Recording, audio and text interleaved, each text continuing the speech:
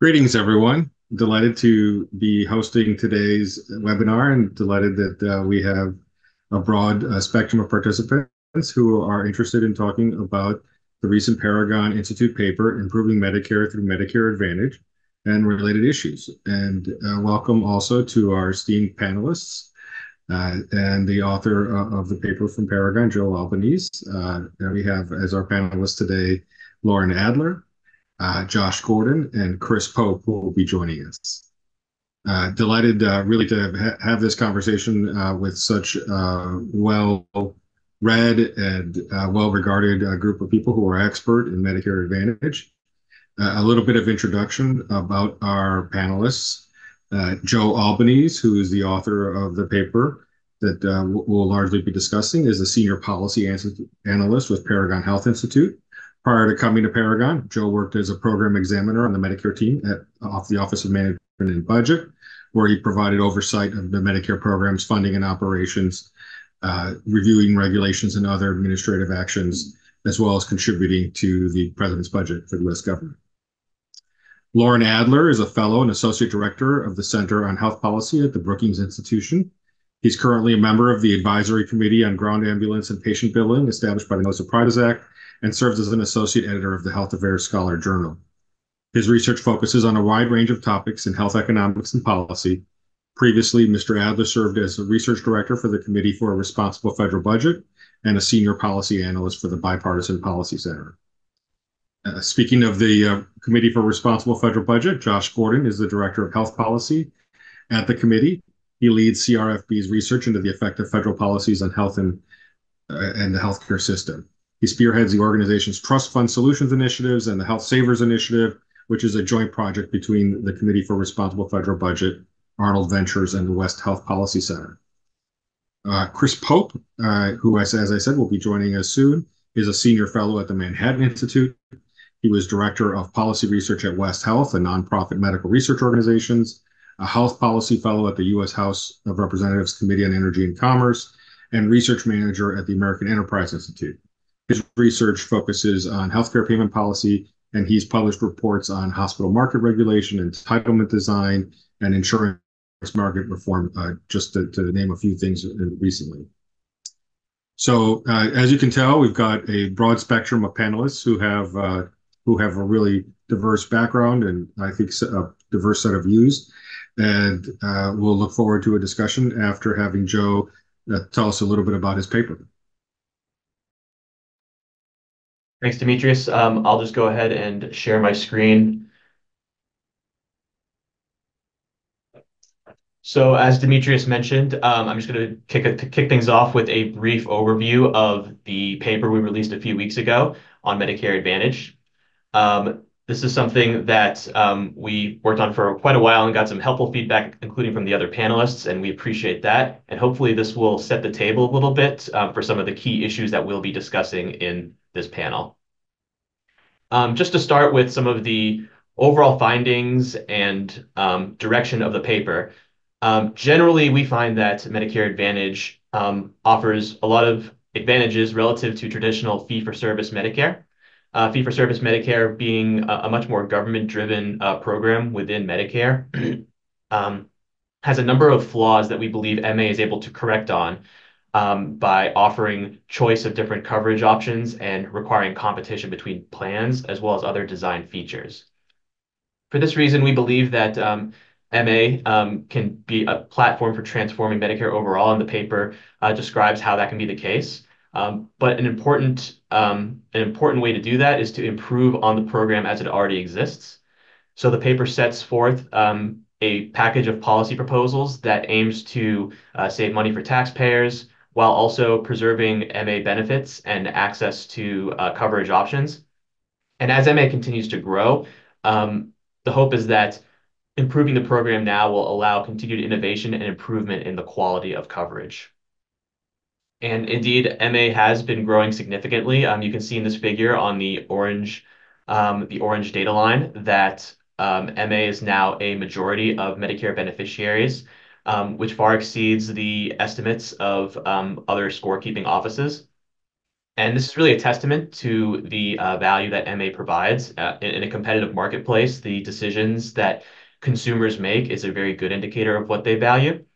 Um, as I mentioned, there are ways to improve the program. It is a government program, and there's going to be a number of incentives and other design features that we think can add for a better quality product.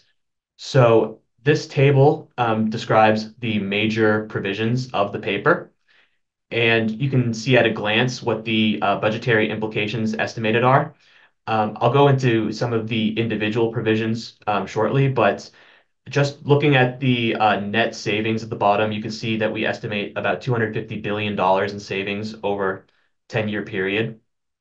Individually, these provisions are not all seeking to achieve savings or make cuts to MA. Actually, there's a number of different provisions that we hope to balance out in order to have a package that not only achieves savings for taxpayers, but is also able to improve the coverage of the program. So the first two provisions you can see are related to benchmarks in Medicare Advantage. This figure describes the current state of MA benchmark policy, and you can see that the blue lines represent the different county benchmark levels. Essentially, nationwide, counties are split into four equal groups with their own benchmarks that are based on local fee-for-service costs. And areas that have lower fee-for-service Medicare costs tend to receive higher benchmarks, and those that have higher costs receive lower benchmarks. First of all, the way that these benchmarks are calculated is flawed. The data that goes into the calculations includes data from those who do not have both Medicare Part A and Part B. Even though MA plans themselves are required to cover both sets of benefits, um, this means that there are a number of costs that are in the MA benefit but are not captured in the benchmarks, and this actually overestimates or underestimates payments to MA plans. So the first proposal in our package of recommendations would change the calculation methodology so that it includes only data from those with both Part A and Part B. Second, we would change the level of these benchmarks by setting them at a maximum of 100%. You can see with the left two blue bars that half of the counties have benchmarks that are set explicitly above fee-for-service costs. Um, we want to make sure that the benchmark and bidding process is able to achieve more efficiencies. And from the orange bars, you can actually see that MA plans are achieving efficiencies in terms of their bids. So the bid is the estimated level of the estimated cost of providing Part A and Part B benefits. And these represent bids in each benchmark level at the 75th percentile. So this shows that the vast majority of bids are below fee for service. And this means that there's an opportunity to target savings in a way that still preserves benefits and access to MA coverage in the areas where this policy applies, which again would be the 115% and the 107.5% counties. Next, talking about quality bonuses, MA plans currently receive a star rating from 1 to 5, which measures the quality of plans according to how they perform on metrics selected by the government. Plans with higher star ratings receive higher benchmarks through a quality bonus. And this chart shows that the cost of these bonuses has been steadily increasing over time, which indicates that plans are finding ways to maximize their star ratings. There are two significant problems with the star rating system and with the quality bonuses. First is that the star ratings themselves are not a useful indicator of the actual quality of a plan. Many researchers and analysts have found as much. And for example, there are numerous metrics that go into the calculation of star ratings, many of which are not tied explicitly to health outcomes.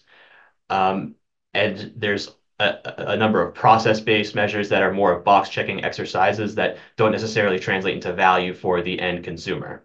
So this is something that policymakers have proposed ways to improve, But the second problem with the quality bonus program is that in a competitive market, and in fact, in most competitive markets, it is the consumers themselves who are rewarding plans or punishing plans and producers of a product based on the quality that they are providing.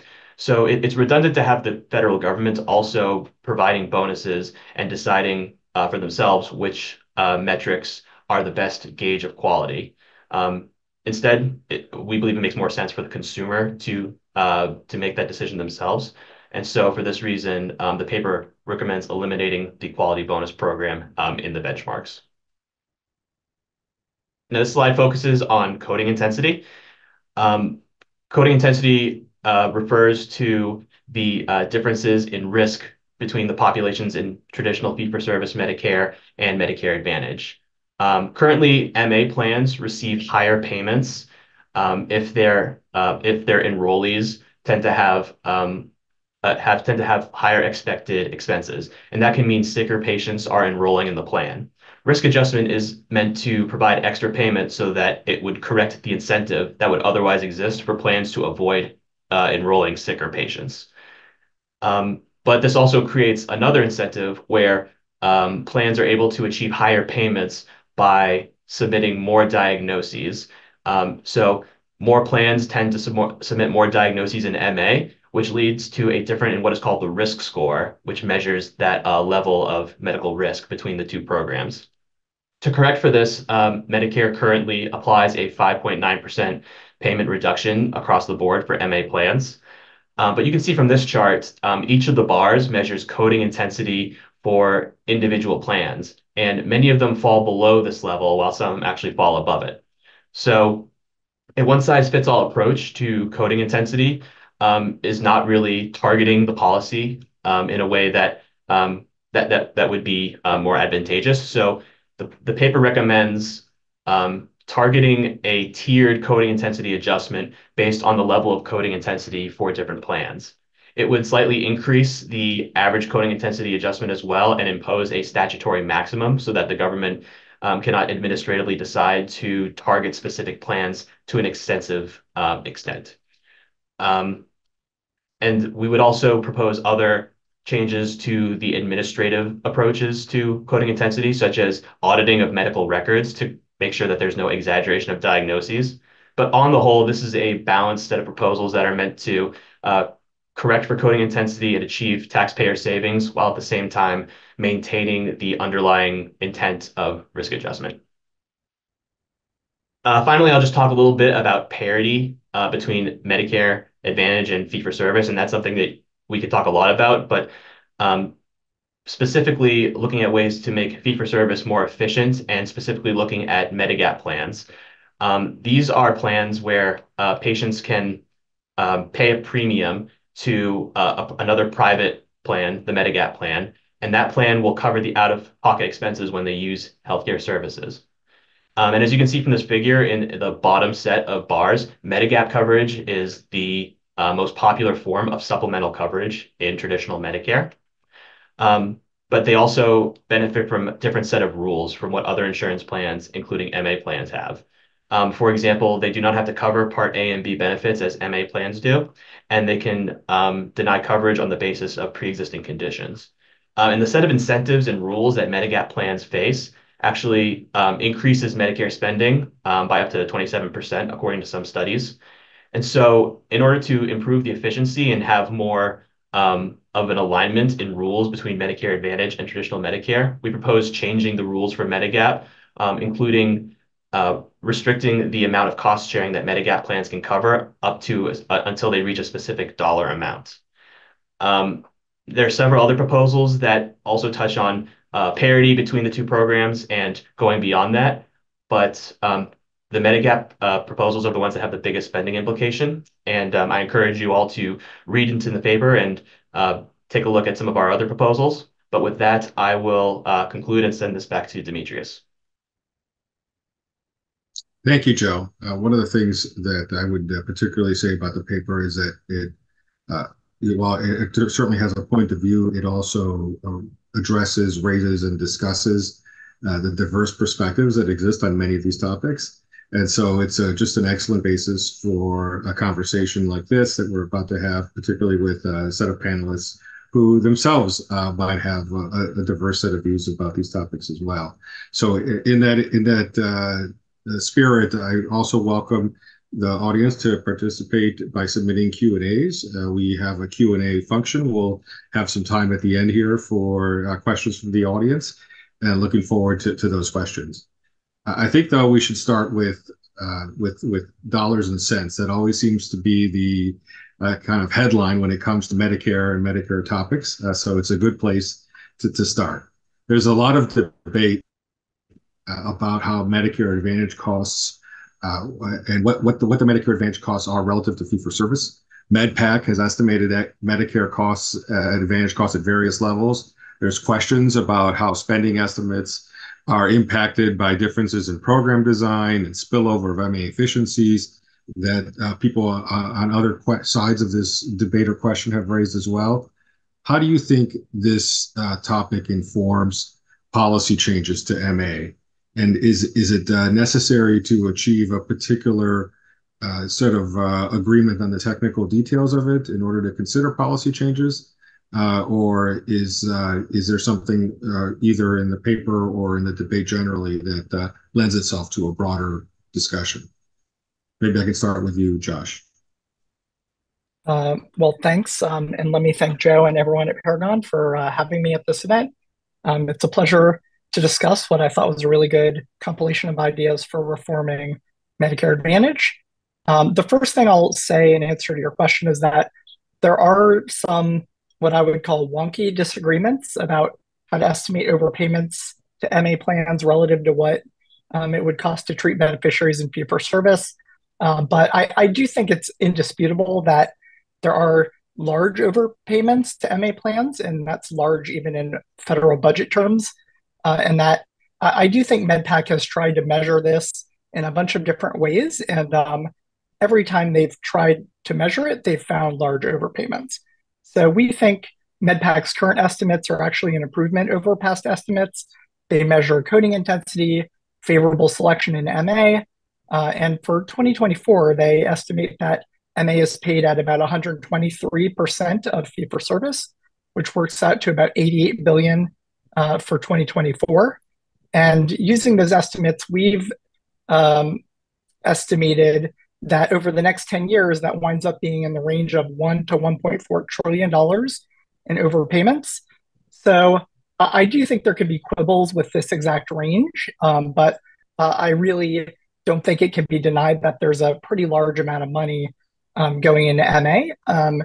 And so policy changes that save substantially less than that amount that I gave shouldn't be dismissed as like destroying MA or even cutting Medicare because this is extra money, I think, that's being sent to private plans who, by the way, make a very high profit in their MA business relative to other insurance business.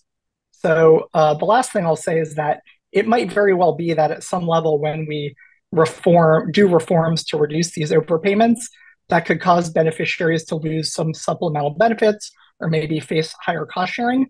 But I think it's worth pointing out that Congress never actually voted to give Medicare beneficiaries higher or more generous benefits, and they certainly never voted to increase taxes or cut other spending to pay for those higher benefits.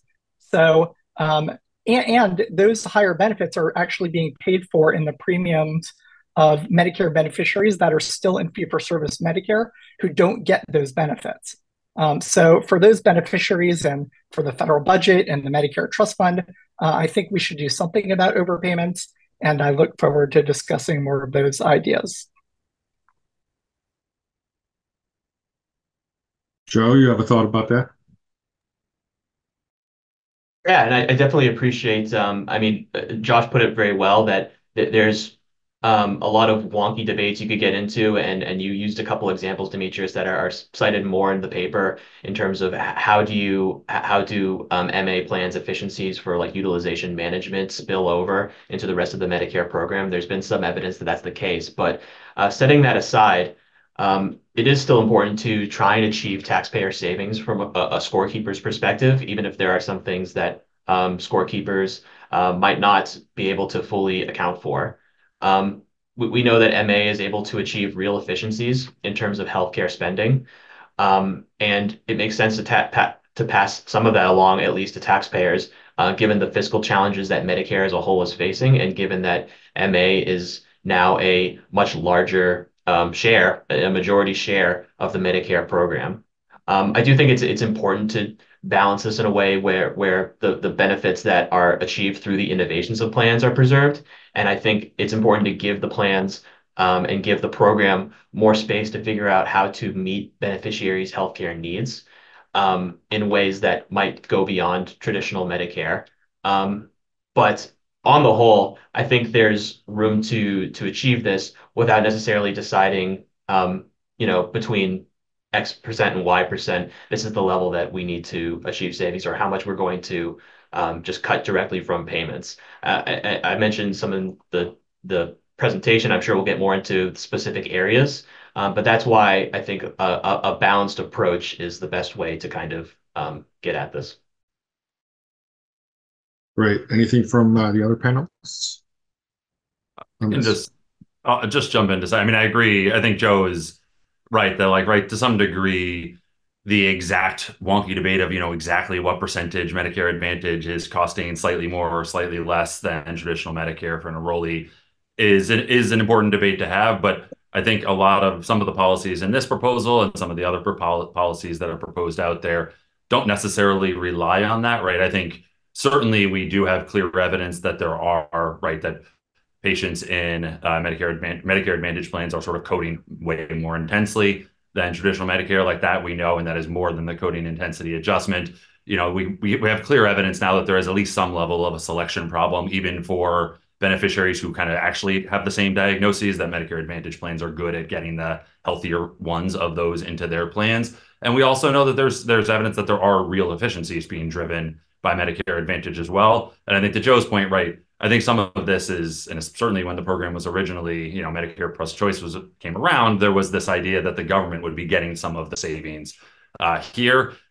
And I think right now, I think we're not in a very large plus or large minus in the sort of current landscape. I also just think there's a broader sort of fairness and uneven subsidization question that Joe's proposal to sort of even out the benchmark ratios relative to traditional Medicare spending get at, that it is somewhat odd that we sort of enrollees get different levels of subsidies based on just sort of how efficient or sort of how costly the traditional Medicare program happens to be in your area.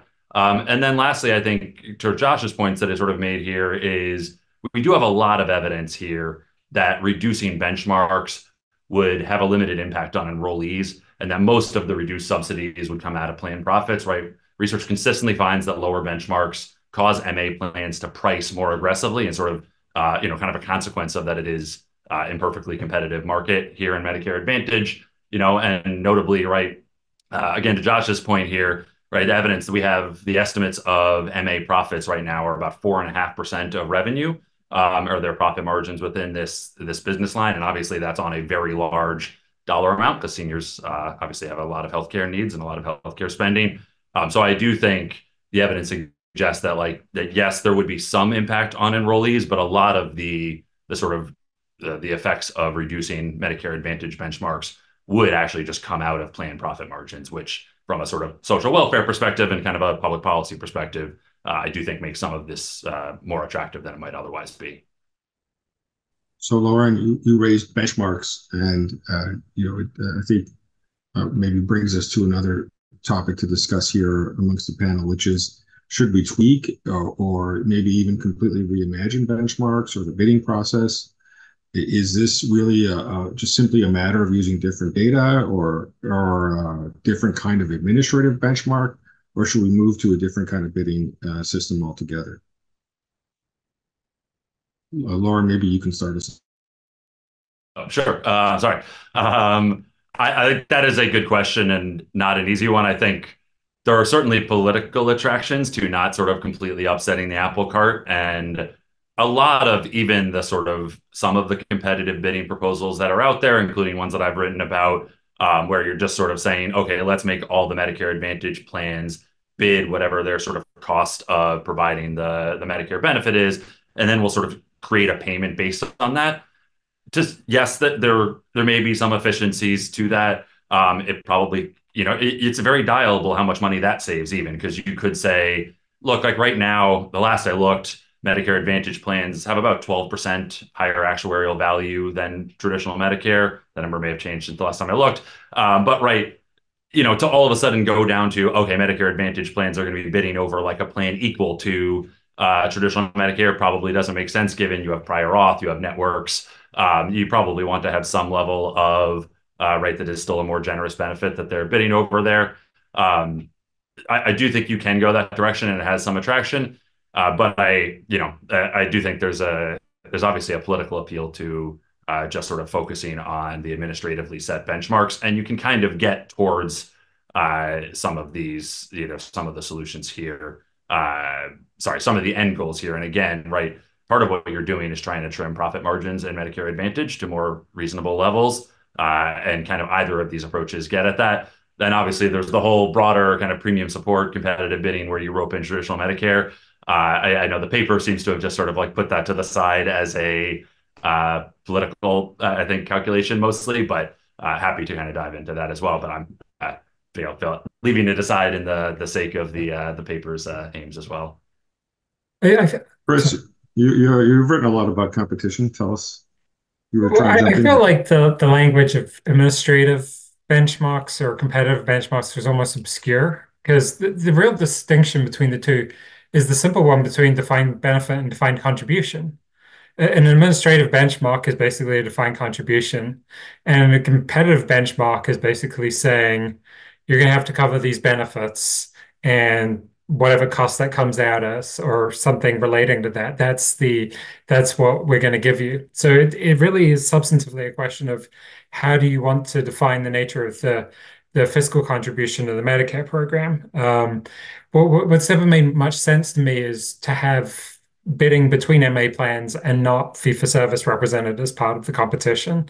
Kind of regardless of whether you go to bidding or an administrative benchmark, having fee-for-service not be part of the competition is almost like saying we're going to make the efficient ones compete against each other, and then we're just going to have this big blundering competitor that's not really in the competition at all. It's hard for me to envisage what the policy goal is there, especially as you could essentially have a fee-for-service like plan compete on level terms with MA. It doesn't seem clear to me what policy goal would be gained by leaving fee-for-service out of the competition. There'd be a lot of downsides to it. On the profit margins, I think we sort of have this is almost part of the product of the way that MA payments are designed. Because if you think about the rebate structure in MA plans are paid are given a benchmark, and then if they bid below the benchmark, which is their basic costs of delivering the standard set of Medicare benefits, if to the extent that they bid below the benchmark, they can provide some supplemental benefits to enrollees, but they have to share 30 to 50% of those savings with the federal government in terms of the rebate dollars. So there's an implicit tax on returning savings to beneficiaries and supplemental benefits.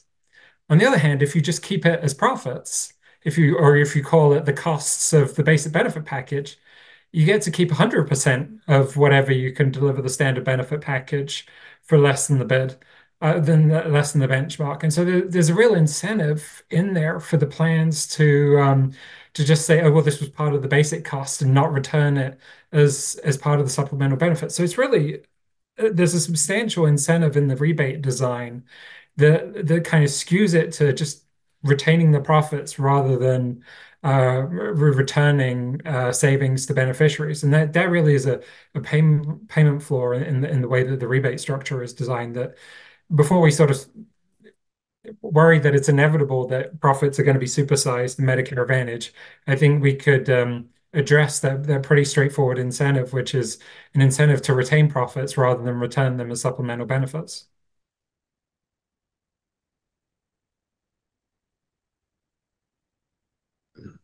Thank you, Chris. Let's move on to coding intensity. That's another topic that Joe raised in his introduction. It's an important piece of the puzzle here. What should policymakers do to address coding intensity? Joe talked about the important role that risk adjustment plays in Medicare Advantage and maybe even more broadly. And so is there a point at which the cure becomes worse than the disease in terms of undermining the purpose of risk adjustment? Joe, maybe you can start us off on that. Sure. This was something that I covered a little bit in my presentation, but just to expand on that a bit, um, I mean, the point about the cure being worse than disease, the issue is that we don't really know what point that is. Risk adjustment is something that is meant to address one incentive, and as a result, it creates another incentive. And the issue could come with having a policy response that's so strong that there are unforeseen consequences, which we've already seen from the design of it. I think just one other point I would make is that coding intensity, we don't view that as something that is necessarily meaning that there's illegitimate diagnostic coding going on at a widespread level.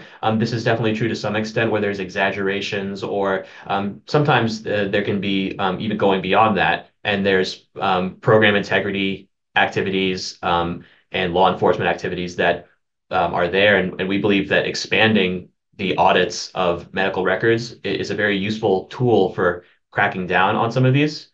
But you also don't want to get rid of the incentive to have very thorough diagnostic coding that properly compensates for the additional risk of certain diseases, but also can help with things like care coordination. So that's why we were a little bit more incremental and careful about not going too far. Paragon recently released a brief that I authored that also digs a little bit into these points on coding intensity on favorable selection, where we don't really seek to just completely undo the estimated coding intensity estimated amount of coding intensity, precisely because there is some value to having thorough coding that doesn't exist in the same way in fee-for-service Medicare. So that's why we try to achieve the savings where it's warranted and make sure that there's guardrails against that as well, against going too far. Any other panelists have a thought here? Yeah, I just think to add in one, I just from the presentation here on, obviously I think there's sort of like a dream that perfect risk adjustment would be the salvo here, and like yes, that is true in an ideal world, but I think it's worth just sort of highlighting a note of skepticism that I think there's only so good risk adjustment can sort of ever really be when you have very motivated private actors trying to figure out ways around it all the time, such that I like having sort of plan specific coding intensity adjustments and trying to get, I think is more difficult than it may sound initially. And I think there's sort of it's useful to kind of think about there's sort of two problems in thinking about, a very intense coding here. One is the sort of bilking of the taxpayer, right? That it's like, you're ginning up your sort of overall payments into Medicare Advantage. And then there's also this, is it just sort of wasteful spending? Like, right? Because you could just bump up the coding intensity adjustment a ton, and then there's no bilking at the taxpayer part of this. But then you have this sort of like, man, all these plans are spending all of this money, like figuring out how to code intensely. And I actually, I don't have a good sense of sort of how big that second problem is in sort of dollar terms to think about. And particularly because you wonder if there is some sort of limit to that, right? Like at some point, there's only so much you can code, right? You can diagnose everyone with all of their diagnostic codes. There is effectively a limit, right? At some point, you are crossing the line into things that the RADV process can actually catch that are for fraudulent or quasi-fraudulent codes here. So I do wonder whether like, okay, everyone just sort of figures out, yeah, we analyze charts, we use some machine learning to kind of figure it out, and that sort of becomes not that costly, in which case kind of the more blunt instrument of coding intensity really does solve a lot of the problems. And then I also want to echo, I think, the sort of the recovery audit process here right now is still very, right? They sort of talked about, okay, we're going to like find when you're kind of miscoding and sort of overcoding in an actual sense, and we'll penalize you and we'll sort of extrapolate that for that specific plan or that specific contract. But fundamentally, right, it's still in the plan's incentive to kind of try to break the line there. at least unless there's sort of a risk of DOJ action where you can actually get sort of penalized more than your actual cost there. But like that process still, you're just only looking at a tiny percentage of the actual contracts there. So I really think beefing up that program a lot would also go a long way to kind of at least, really cracking down on kind of the miscoding incentives here. I think it's probably helpful to realize we often lump coding and selection together. If you look at the past 20 years, the selection bias towards MA has been pretty uniform. So in like 2007, 2008, it was around 9%. It's still about 9% in terms of the disparity between MA and fee-for-service. Whereas the coding intensity disparity is extremely recent. MedPAC says that in 2017, there was maybe a 3 percentage point overpayment to MA. Now they're saying that that's at 14 percentage points. So it's the coding intensity issue is really super recent, which makes me think that it's quite likely the case that there's a subset of codes that are driving this. I think it's quite unlikely that you sort of have a lot of congestive heart failure coding on MA and no one is being coded that way in fee for service. There are probably a subset of diagnostic codes that are kind of squishy, they're kind of subjective, they're kind of gameable.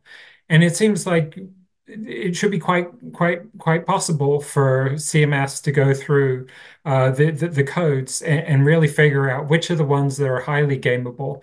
And if you look, especially a lot of the recent codes that have been added, and I do wonder to what extent, I'm not saying that this is exclusively what's going on, but we've seen a lot of social determinant of health codes added to ICD 12 or what it is now, and added to Medicare. I wondered to what extent this gets incorporated in the risk adjustment.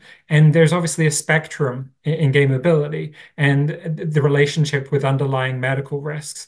I think there's a lot of pressure in healthcare to sort of exaggerate the extent to which loosely correlated diagnoses or social diagnoses or things on the spectrum of kind of incidentally valid conditions or incidentally relevant conditions, I guess. I mean, I think it's probably worth pushing back on that a little bit. And I think by going through the codes, we can rein in what is really a coding side problem, more than a selection problem, which, as Lauren said, you can kind of that is more amenable to the traditional adjustments that you can make. Coding really, I don't think there's a simple way of going through this. And the chart that Joe said this, that Joe showed earlier, really demonstrate this. There are some plans that are doing a lot of this, and some plans that are actually sort of undercoding. And so really kind of getting into the weeds of which codes are giving us a good signal and which codes aren't is going to be a valuable exercise for CMS to undertake. And it's probably less fun than just kind of using MA as a pay for legislatively. But I think it's ultimately what we're going to want to do to get value out of the program. Let me just say real quick that this is actually something that CMS has done, or at least has started to try to do, is find those codes that seem to be the most gameable and either consolidate them or get rid of them for the purposes of risk adjustment. And that's the other point I would make to Joe's point, that we can still have physicians coding for all these diagnoses and just not use some of those for the purpose of risk adjustment. It doesn't mean your doctor won't know what ailments you have. It just means we're not going to include those as part of risk adjustment.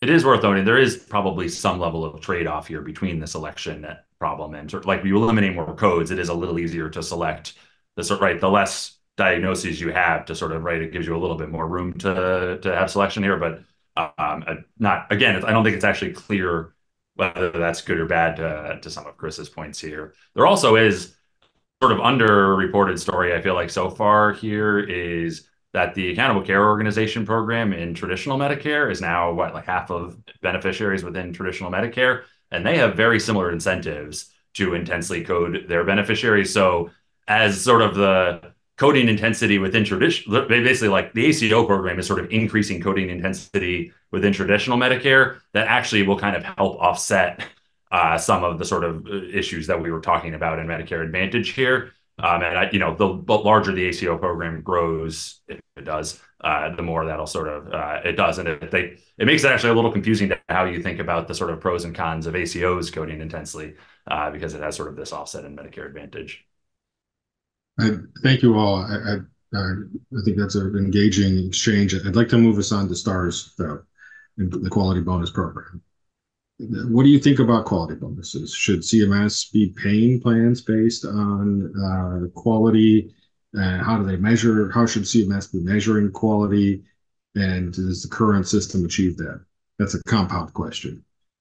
Maybe let's start with Josh. Yeah, well, it's good to start with me because I have a chance to plug our new paper that we released this week on the quality bonus program.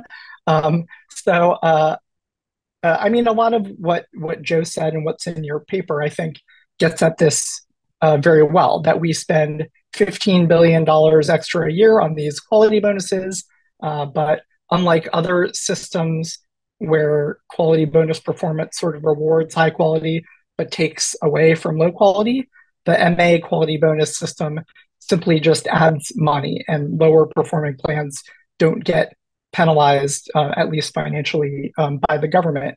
And I think at the point where now 50% of MA of beneficiaries for Medicare and MA, we really should be moving to budget neutral quality bonuses for that reason. And then Joe also mentioned this, that the quality bonus system is designed to reward high quality and produce ratings for beneficiaries to choose and shop for higher quality plans. But basically, everyone that's looked at the current system agrees that we're not actually giving useful information to beneficiaries when they shop.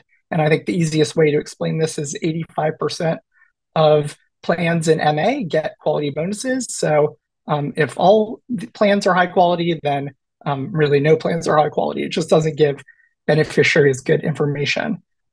So that's another reason, I think, to look at the metrics, but also to at least make sure this is budget neutral. And then I'll just point to one unique factor that we looked at in our paper is that employers and unions are moving retirees onto Medicare Advantage plans, but they're kind of choosing those plans for retirees, and they're getting to kind of select their own kind of bespoke selection of benefits in MA. And yet even those plans are included in these quality bonus ratings, and that doesn't make very much sense, and it leads to more spending on quality bonuses than we should be. And so we think at least you should take these employer plans out of the quality bonus system, and that could save from like $20 to $35 billion over a decade. And I think that would be a good place to start if we don't have the political will to just move to budget neutrality quickly, which would save a lot more. Joe, do you have a reply to that? Yeah, I think one of the helpful things about that paper and looking at one specific angle of the quality bonus program as well is that it just kind of sheds light on the gameability of the measures. And this is a problem that's existed as well in the fee-for-service quality programs, of which there are many. The fact that there's different metrics that that some providers can perform very well on or can't perform that well on, but they're able to choose their own metrics in some cases. There's a lot of the way that you design a quality measurement program and a incentive program is going to dictate a lot of how plans and providers respond to it. And so that's part of why we think taking the government out entirely. I think that's just something that simplifies the process and leaves it to the competition within Medicare Advantage and among consumers is a good approach. But even then, if you were to continue to have a star rating system of some kind, whether from CMS or from some private provider, it's important to have a meaningful way of distinguishing between plans and informing consumers about what the quality of their coverage is going to be or what specific areas they most value. I haven't seen a lot of evidence just based on the star ratings and fee-for-services quality programs that CMS is able to do so very adeptly compared to how quality might be measured in some other form of market. So go ahead, Chris. It strikes me that we sort of run into the same selection problem with quality as well. If you're a low-income beneficiary or a beneficiary of a kind that's in more challenging healthcare circumstances, your plan will get scored as lower quality, and plans serving that kind of beneficiary will get served as lower quality.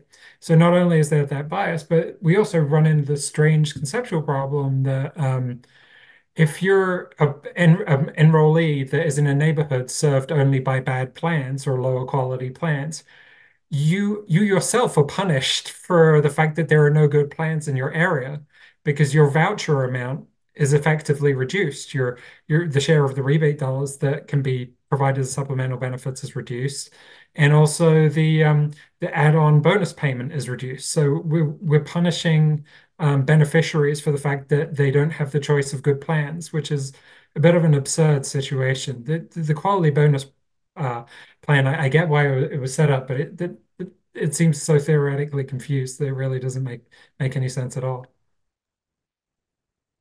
So I appreciate the dialogue on that, but I think we should move on to another important component of the paper, which is that in addition to talking about ways that MA can improve, the paper also talked about fee for service and particularly the interactions fee for service has with MA. I wanted to ask you, Chris, since you had the mic here already, what do you think are the most important interactions between fee for service and MA? And are there important opportunities to make improvements in that regard? Well, I think it's sort of we struggle to. I think a lot of this reflects our deep struggle to really have all these plans competing on equal terms on a level playing field. And I think ultimately we all want the Medicare program to be dominated by the most efficient delivery vehicle, whether it be directly through a fee-for-service coverage or through managed care or through a staff model or any kind of PPO or any kind of whatever insurance system is most appropriate and most cost effective. I think we all kind of share that objective. But having fee for service kind of operate under entirely different rules to manage care or MA plans really kind of frustrates that. We used to have private fee for service, which essentially was fee for service competing on level terms with MA. I think that would be the natural way to go to the extent that we want beneficiaries to have the fee for service experience of the sort that they currently enjoy with Medigap. That's a totally reasonable thing for seniors to want, but they should pay for it. They should pay for the entire additional cost associated with that. And so having fee-for-service plans operate within MA or having a Medigap-like plan operate, it should be under MA rules. So I would like to see fee-for-service or fee-for-service like Medigap plans really operate within Medicare Advantage, not outside of it. And I think that's the only way we're going to get some real parity in terms of not just the amount of federal payments provided to plans, but then also the regulatory burden and the associated costs of regulations the plans are required to operate under. Like, for instance, like the effective costs of an out-of-pocket cap, whatever efficiency gains there might be of blending A and B, whatever ability there might be to integrate the cost sharing structure and so on and so forth. It seems to be that having fee for service entirely distinct from Medicare Advantage is a bit of a, I mean, there are obviously historical reasons why it works that way, but it seems like a very odd way to run a healthcare program. Others have thoughts on that, Lauren, or possibly? Yeah, I think I agree that there is some sort of consensus here on the sort of moving to some level playing field here, and I think a lot of the points that Chris makes and that the paper makes are right on sort of taking away some of the inherent advantages that traditional Medicare has. I think the only point I'd really add is that I think some of that sort of leveling of the playing field should also be sort of evening out some of the disadvantages that traditional Medicare has right now, in particular, just that it doesn't have an out-of-pocket cap, especially once you start messing with Medigap, which I think is a reasonable policy. I think just having every plan in the country, Medicare Advantage requires it. All private plans, there's required to have an out-of-pocket maximum, but traditional Medicare doesn't. or at least in the Part A and B benefit now, right? We even fixed that in Part D, right? Like that to me just seems, if you're going to sort of have a level playing field, I think you need some of the base insurance properties. And really, like that is sort of a core insurance property, that there is some limit on what you can owe in a year. I think that's sort of the biggest one. People can talk about, oh, maybe there should be some, prior auth built into the traditional Medicare program as well. I think there are other avenues to go down, but I do think it is a little bit of a two-way street, and sort of like making the programs look a little bit more similar, so that it really is, sort of a fair competition here. I'll just jump in with one other topic as well. I mean, yeah, Medigap and benefit design are both things that the paper tries to address a great deal. I'll just also put a plug in for the policy related to enrollment process. And so currently there's a default enrollment in fee-for-service Medicare. And I mean, especially given that the center of gravity of the program has changed somewhat, there's questions about, okay, well, should there be a new default? Should MA be the default? And the approach that I took in the paper was more of trying to use the enrollment process and trying this in statute as well, try to direct more of a choice between the two options. To some extent, there's going to have to be some allowances made for people who are unable to make that decision. But having the having the default option currently in fee for service without having an extended period of time to really actively encourage patients to shop for coverage or be aware of their coverage options or understand what is it on as much of an apples to apples basis as you can each program offers. It's going to lead to a lot of people to assume, well, this is the default option, so maybe it's the best option for me. This is something that is a problem in many other types of markets as well. And so trying to move away from that and have more of a clear decision point makes more sense given where Medicare as a whole is right now. And it also would be part of that hallmark of, I mean, I'm supportive of MA because it offers choice of coverage, and encouraging that choice just kind of seems to be part of the same theme. So as Joe paper highlights when it discusses all of the various kinds of proposals out there, this whole area and the set of topics we've discussed and several beyond are such a lively area of debate right now. There are a lot of discussions happening on the Hill and the executive branch and the policy community. I'd like to ask each of our panelists here whether there's one important development that they'd like to highlight for the audience. And while they answer that, I just want to remind the audience that we invite your question and answer here in the Zoom button at the bottom of your Zoom window as well. Let's start with Lauren. Sure. Thanks for that. Yeah, so I mean, I think sort of made some of the key points here. I think one just sort of last piece I think worth highlighting here is, I mean, so one, I think obviously there's a potential policy debate here, and I think Medicare Advantage does make sense whether there is ever sort of a deficit reduction package or, as sort of as part of a broader, I think there's sort of avenue for kind of a let's clean up Medicare as a whole package that isn't necessarily whether it saves money or not. I think there's sort of value to. I think we've talked through here a number of things that are just improvements to kind of the infrastructure of Medicare, which it doesn't seem wild to change a little bit of what we're thinking about now that Medicare Advantage has become half the program. So I do think part of it is key. And then the other piece on the sort of the same lines of like, right, it's half the program now is, right, we have very little data on the Medicare Advantage program. The government collects amazing data on the traditional Medicare program. We have like this amazing claims data that researchers can access and try to understand better the program, understand where the flaws are. And we just have very little insight into Medicare Advantage right now. We have this sort of like data that tells you like when an encounter happens, but it doesn't tell you what the price that's paid. It doesn't tell you the patient cost sharing. Right? You don't know anything about the non-fee-for-service payments that happen in Medicare Advantage, which supposedly like capitation is a very big part of Medicare Advantage. And we just have like very little insight into what's happening and how these payments are happening. So I do think that's just sort of a key thing is like, as this is a huge part of the program, we really just need to be able to better understand and better study the program, because just Medicare Advantage is going to have bumps in the road as well. And being able to kind of understand those and improve them is going to be essential. Josh, do you have others to add to that? Yeah, I mean, I will do a little add-on to that just to point out that, especially with the supplemental benefits and the utilization and cost of those, we just know nothing really. And so there is a movement on the Hill to have more transparency into at least that, which I think will help researchers kind of more fully understand what happens when you do start these bigger reforms to those supplemental benefits. So that would be my like small step.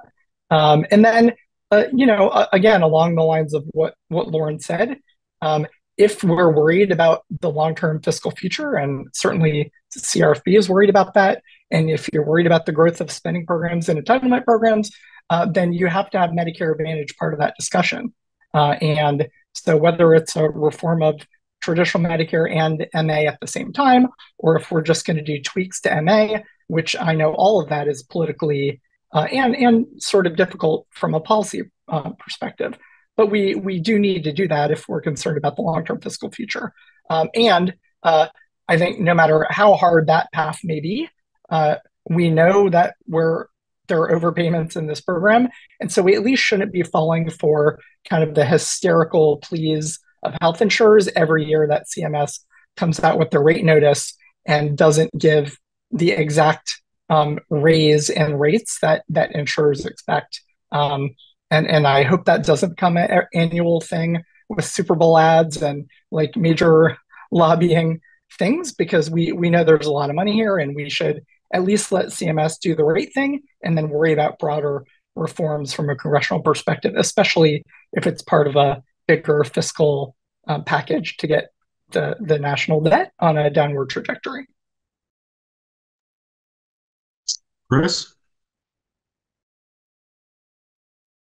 I think the way to look at MA's challenge going forward is really in the context of Medicare's biggest challenge, I think, which is the new technology challenge. Like partly this is the rise of these extremely expensive new drugs, like the anti-obesity drugs, the Alzheimer's drugs that are likely to sort of increasingly reach the market, which are going to be really kind of considered in isolation, just enormously, almost unfeasibly large.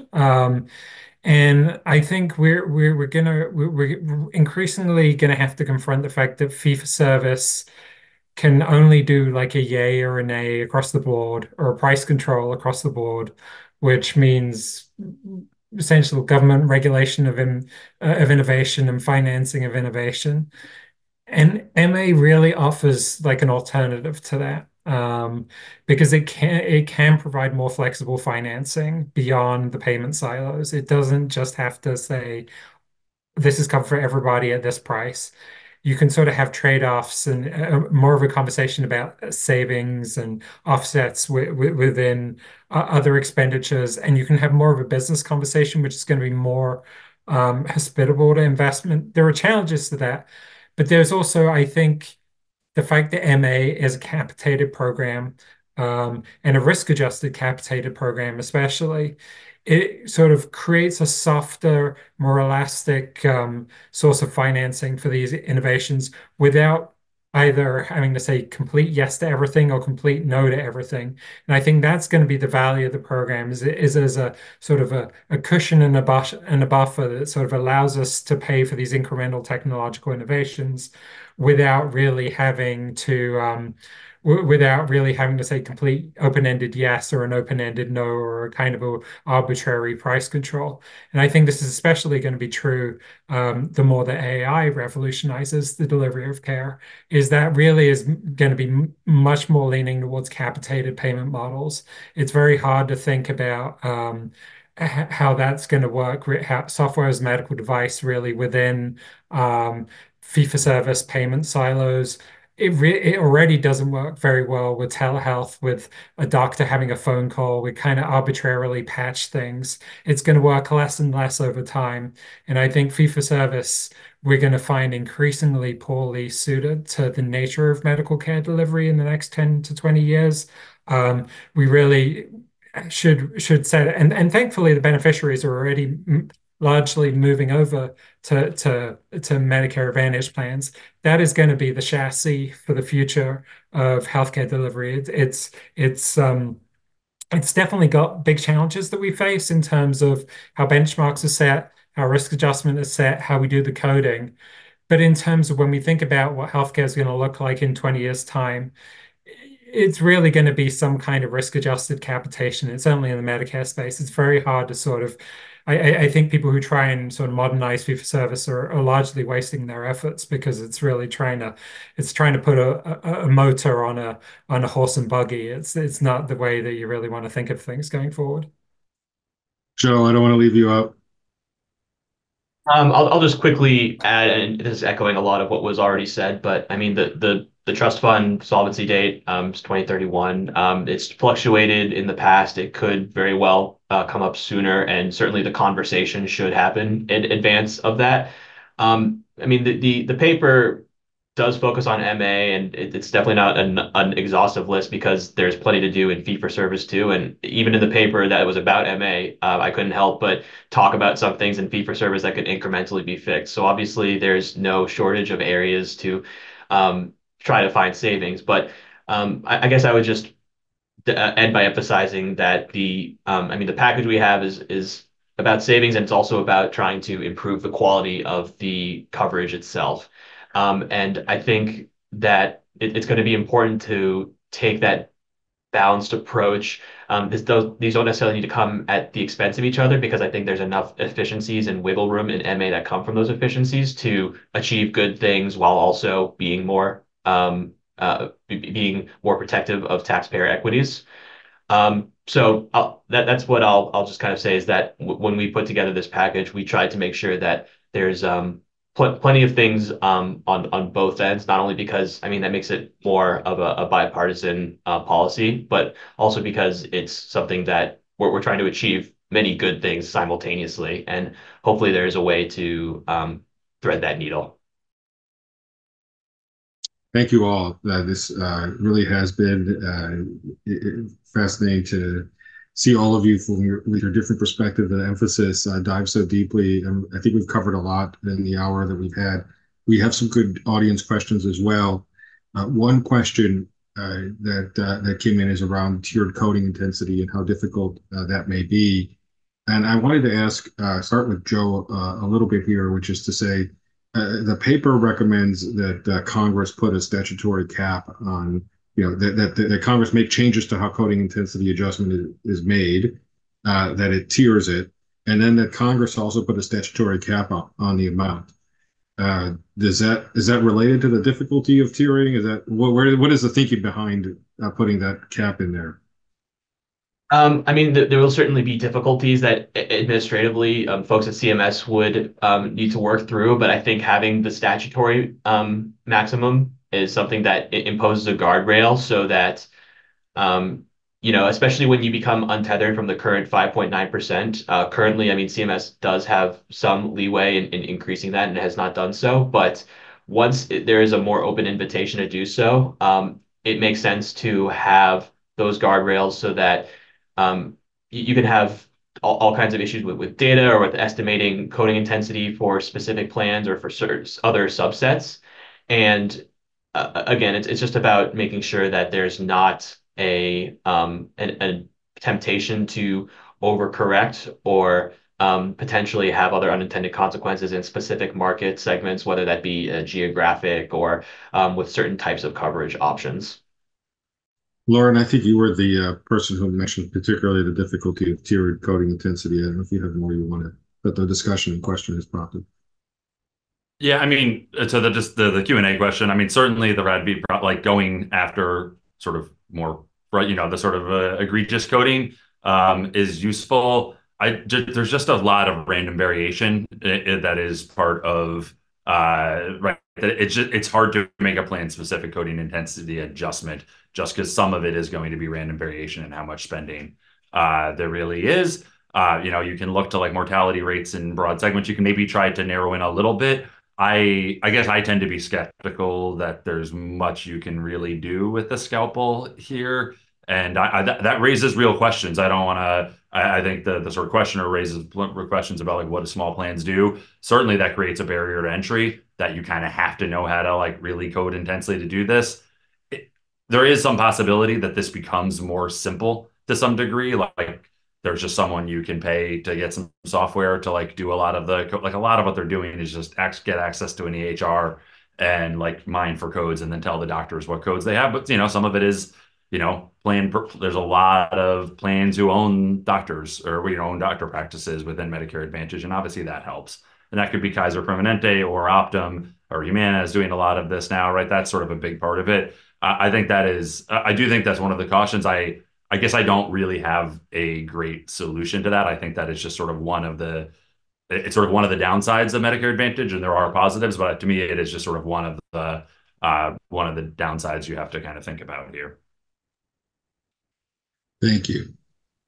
One of the other questions talked about whether there's an opportunity to roll out some of the kinds of initiatives CMMI or has undertaken with regards to models in both the fee-for-service and Medicare Advantage side. And it kind of prompts this question of whether or not you think that the government, either CMS through its existing authority or Congress, ought to be kind of engaged in, to what extent they ought to be engaged in exactly how Medicare Advantage plans pay for particular items and services.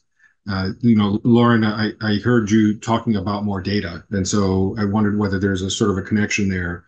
Is the data that you're looking for because you think that there ought to be a greater role in deciding how these contracts ought to be set up, and the government maybe ought to have a greater role in determining what the payment rates are and doing initiatives like joint replacement in MA, or were you thinking something else?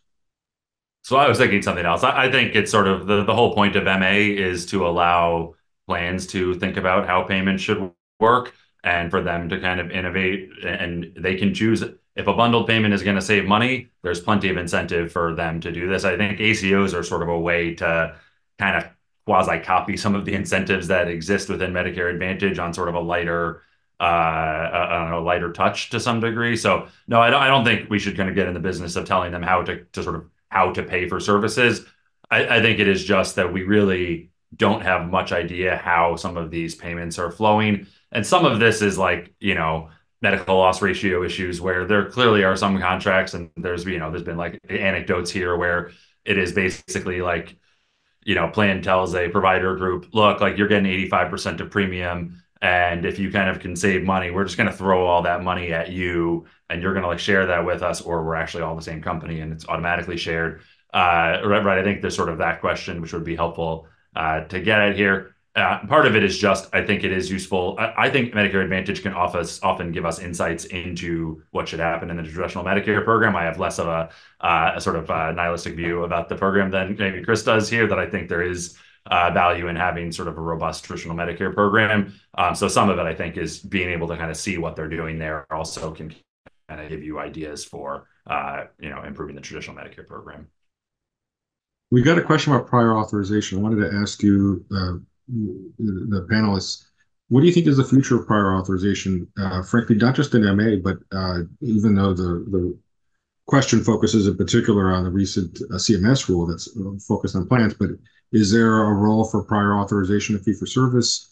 There's some limited demonstration projects there. Is that something that you think should or could or would ever be expanded? And what about prior authorization in MA? Is there a danger of going too far? So I think ultimately this is a question about utilization and inappropriate utilization. How do you want to police inappropriate utilization? We have several tools to do that. We can do it with cost sharing, which, does it to a certain degree, but comes with real downsides, which are pretty obvious. You can do ex post care denials of care or denials of reimbursement, which is a really bad way of doing it. So I don't think anyone's seriously advocating that. So the opposite of that is doing a denial of reimbursement before you actually produce the care, which deliver the care, which it seems the appropriate time to deny reimbursement. So in theory, like it's one of the better ways of denying inappropriate utilization. I think the people who are most opposed to prior authorization just seem to be opposed to any control over inappropriate utilization at all. It's not like they're strong advocates of rescissions or of cost sharing, or like they just don't want any real oversight over claims, which is understandable if you're a provider. But from a pragmatic point of view, it seems very strange to just be for someone who's sort of genuinely interested in the integrity of the program to be entirely opposed to it. Now, I'm not saying that prior auth should be the instrument that solves every issue of inappropriate utilization. Quite the opposite. We should have other tools as well. But should it be part of the toolbox? I think absolutely it can be in certain circumstances a pretty helpful tool. And the blanket desire to sort of not have a blanket prohibition on prior auth just seems absurd. And certainly it can be useful in many circumstances. So I think that's the way to think about it. Could it be useful in fee-for-service? Potentially, but there are lots of things that are potentially useful in fee-for-service, like an out-of-pocket cap. We can spend like 40 years talking about things that are in theory useful in fee-for-service and not get very far because it's pretty hard to get them done. Maybe sorry for asking, Chris. In a good way. Anyone else have a thought to pile on to that? I mean, I'll just, I mean, because this is such a live issue on the Hill to some degree, I mean, it is worth separating, at least it's worth health policy scholars separating, which I think we do, the concept of prior authorization and maybe some ways that some companies are using computer programs to do it without being connected to what's happening in the real world for that patient and that provider. My fear is that on the Hill, it all gets lumped together. And so you have horror stories about AI denying care turning into like getting rid of prior authorization in Medicare Advantage, which I think is actually maybe a stalking horse for just getting rid of Medicare Advantage. But there are some supporters of Medicare Advantage who also support getting rid of prior authorization. And that I think is incongruous and doesn't make very much sense. So I think we just have to deal with, if we have a private sector alternative, the way that those insurance companies save money is by using tools like prior authorization. And you really wouldn't have a functioning private insurance system in MA that's really competing with fee-for-service if they weren't allowed to use tools like prior authorization networks of providers. I mean, that's kind of the basic building blocks of why you have a private insurance system. Well, I appreciate the panelists not only for their participation in this discussion today, for their discussions and engagement with Paragon on these and other issues as part of the health policy community. Just grateful and humbled to be part of such a knowledgeable group, and glad as well for the participation of the audience and the interest in Paragon's work. So thank you all for participating today, and we look forward to hearing more from you in the future.